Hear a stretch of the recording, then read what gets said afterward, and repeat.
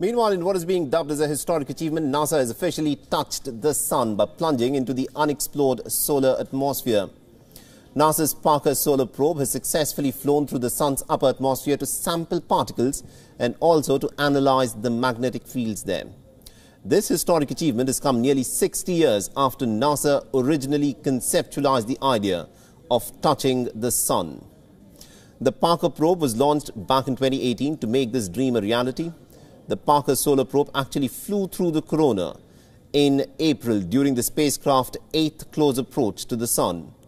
The scientists said that it took a few months to in fact get the data and then several more months to confirm it.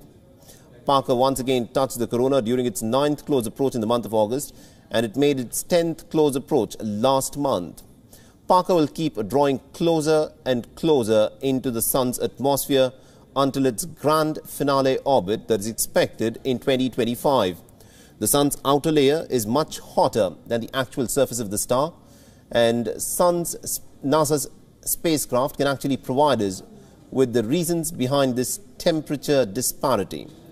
The spacecraft has already revealed some rather surprising features of the sun, including the 2019 discovery of the magnetic zigzag structures in the solar wind called switchbacks.